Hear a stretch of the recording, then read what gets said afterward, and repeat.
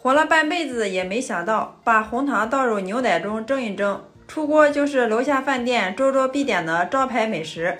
一份要卖88，去晚了还不一定能吃到。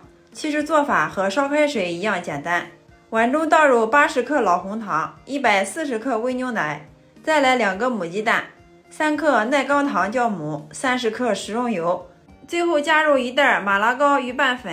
我家里面常备这种马拉糕预拌粉，Q弹软糯细腻有嚼劲儿，它是20年的老品牌了，其他什么都不用放了。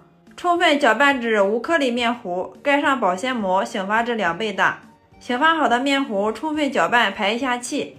蒸盘中刷上1层食用油，倒入醒发好的面糊，水开上锅，大火蒸个20分钟，红糖马拉糕就做好了，蓬松暄软不塌陷，满屋飘香。